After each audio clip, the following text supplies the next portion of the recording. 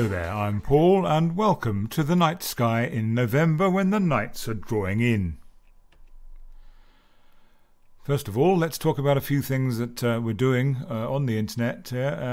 Because of COVID-19, of course, we don't have regular meetings actually in Queen's University as normal, but we are doing a lot on Zoom. So Wednesday the 4th of November, 7:30 sharp, we have Professor Alan Fitzsimmons from Queen's University. What makes a comet great? And that's well worth looking forward to.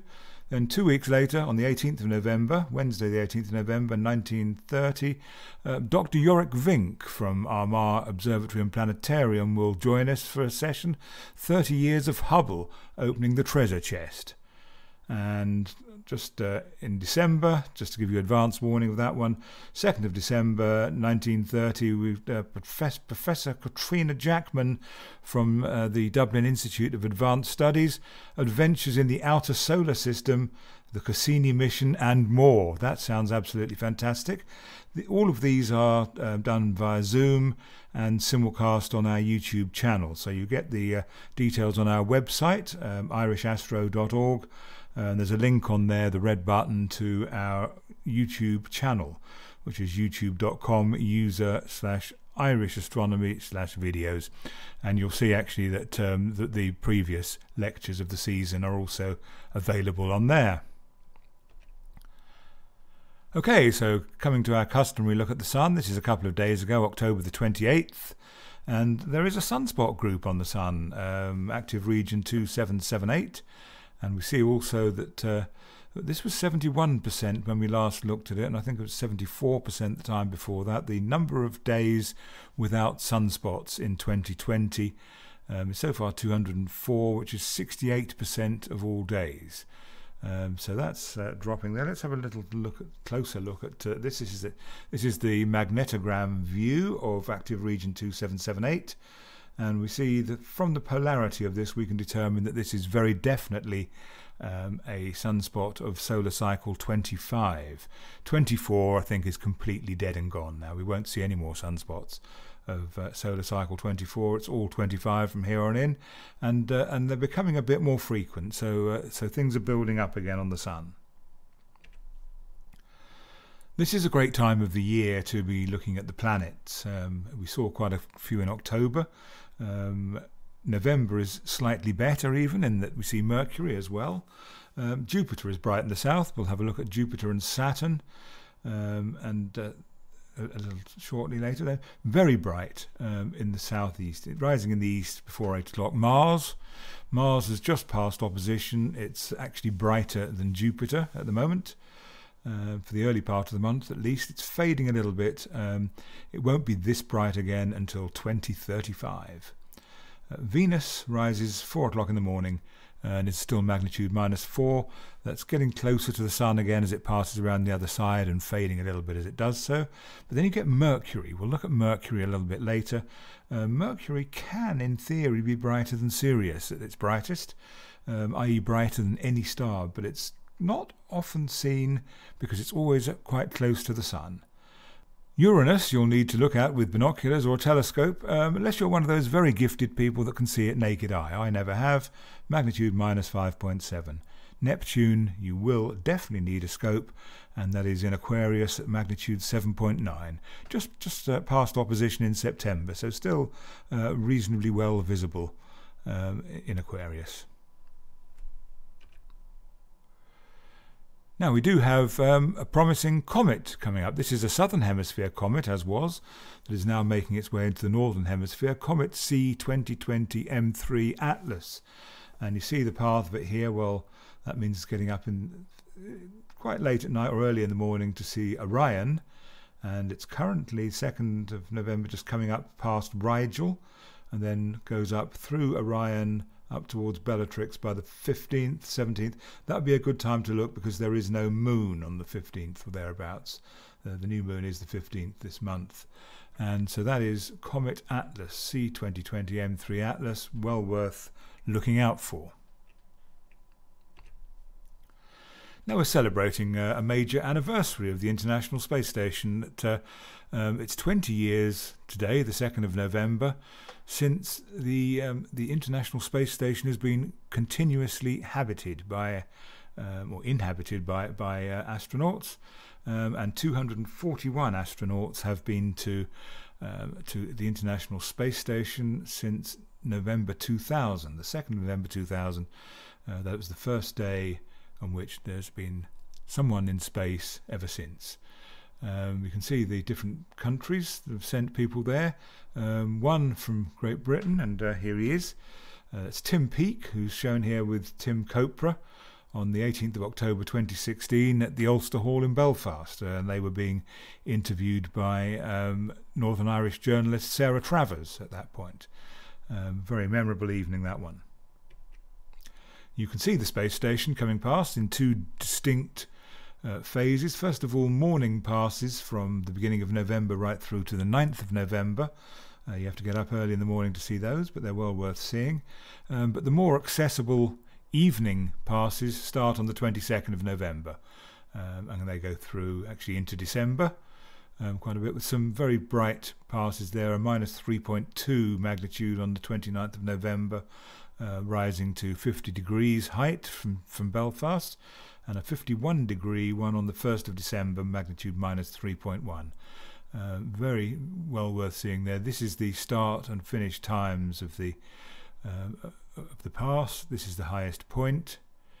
All of these start from the western horizon, but some fade out before they get to the eastern horizon. So anything that's not 10 degrees here, for example, this one that's 42 degrees, that fades out actually at the top of its path at 1842 on the 26th of November there. So heavensabove.com, put your location in there, and it give you a wealth of other information apart from just the ISS. Now we have a good meteor shower. This time, 2020, this peaks on the 16th, 17th of November, and the radiant where you need to be looking is in the sort of the top of the question mark, the backwards question mark of the front end of Leo the lion. You need to be looking sort of around about midnight or after there, and you're not looking directly at the radiant, but you're looking around it, the constellations surrounding there. And of course, and the moon is new on the 15th, so we should get a very good rendition of the Leonids meteor shower.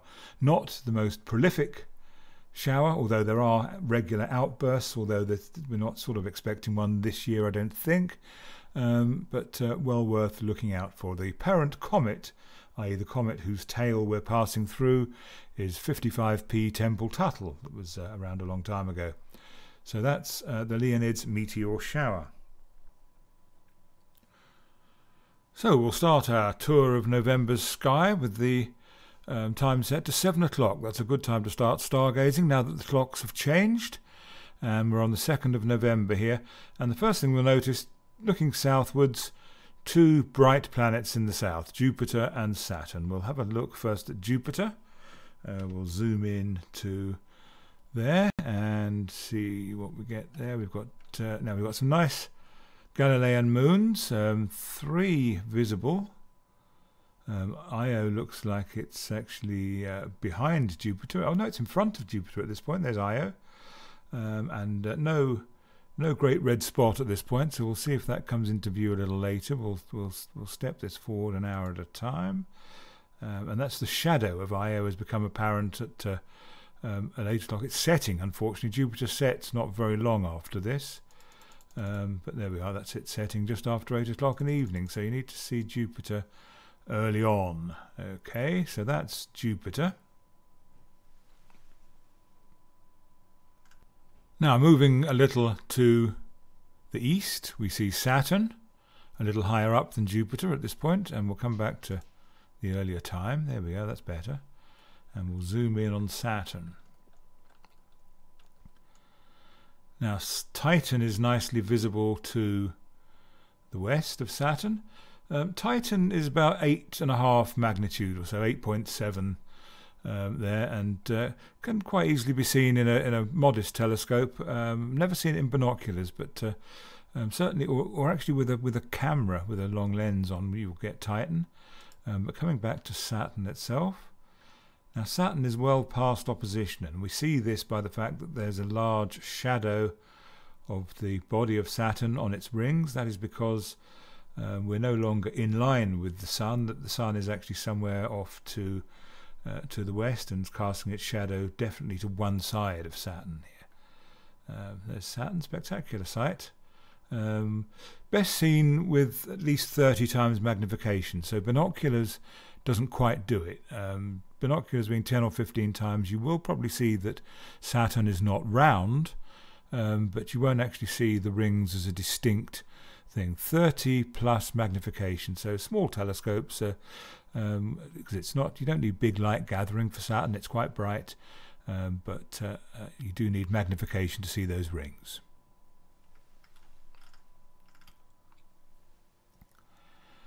Now, while we're looking south, we do see still a good proportion of the Milky Way. We obviously don't get the same Milky Way they get in the southern hemisphere, where they're looking right into the centre of the galaxy, but we do get quite a nice Milky Way at this time of year, and quite a good few objects in it particularly as well.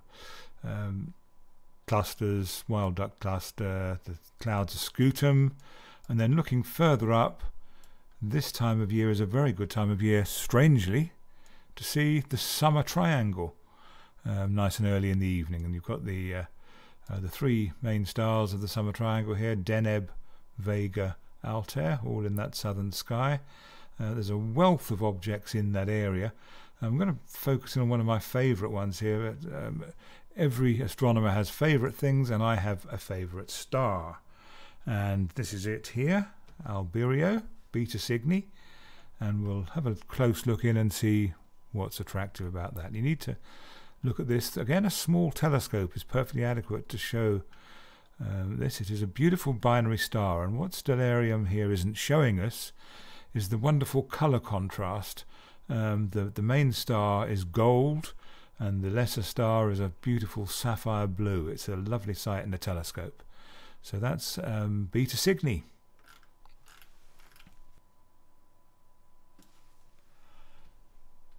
Now, looking towards the great square of Pegasus here, this is very easily recognisable in the southeastern sky at the moment. Alpherat's there, which is actually Alpha Andromeda, and these other stars here forming this square. One interesting item that often gets overlooked because it's not quite so dramatic as the great cluster in Hercules, but Messier 15 is a nice one, the Pegasus cluster here. Magnitude 6.3, so not quite naked eye visible, but in binoculars you'll see it, and even a small telescope, again, it's a pretty good sight. It's a lovely globular, and there it is. That's M15, looking very good in Pegasus. Now, let's go back to that great square, and we'll do the standard star hop here. You take the top two of the square of Pegasus, and remember that distance in your mind. Then you come along here to the top left corner and take a slight right turn and go the same distance again. You'll come to a star there called Merak. Stop at Merak, do a 90-degree right turn and go a short distance till you come to the next star, which is a not very bright star called Mu Andromeda. And then you go exactly the same distance again, and there's a fuzzy patch that you will see in the sky there, and that is Messier 31, the Andromeda Galaxy. It's actually the furthest away thing you can see with the naked eye. That's giving magnitude here is 3.44. I've always thought it's more fourth magnitude, but there we go. And it's got its two satellite galaxies here, Messier 32, which is not quite so obvious there, and the obvious one is Messier 110, and that's there. And actually what you've got to realise about this is the sheer size of it. When you see it through a telescope, you only see that core there as a fuzzy patch. But actually when you start taking pictures and you get the spiral arms here, whatever, that is 4 or 5 moons end to end there, diameters, about sort of 3 degrees or so. So it really is... a very huge thing in the sky. If it was brighter, it would be fantastic. but it's not that bright, so you don't see anything other than the bright core of it usually. Now then, going back to the great square of Pegasus and looking downwards from there, it's absolutely easy to see the planet Mars because it's at the brightest it will be now until the year 2035. It's just gone past opposition and is fading a little bit, but still at the beginning of the month brighter than Jupiter at magnitude -2.1. Let's zoom in on Mars and have a little look at it. Mars is often disappointingly small in a telescope, it just is. However, you can see at the moment a little bit of the icy South Pole. It doesn't show on this, but that is shrinking because it actually is the Martian summer in its southern hemisphere at the moment, and so the CO2 becomes gaseous at that point and doesn't show up as an ice cap.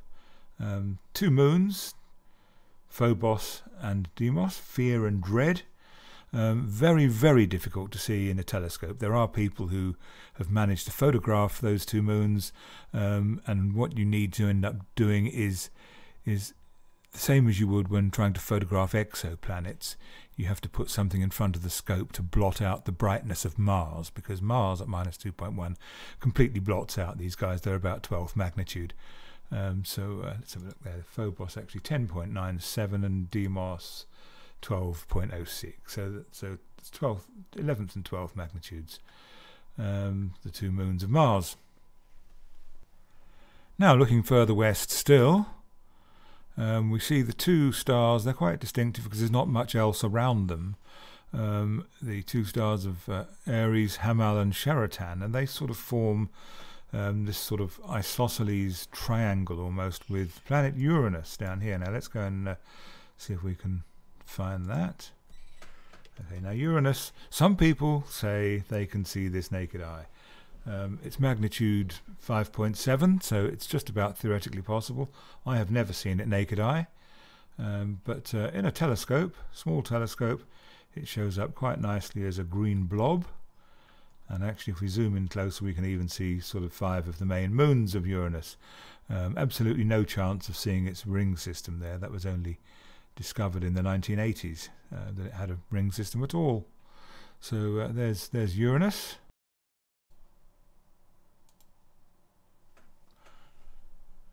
Okay, now looking towards the middle of the month, where there is no moon, we can look at some deep sky objects.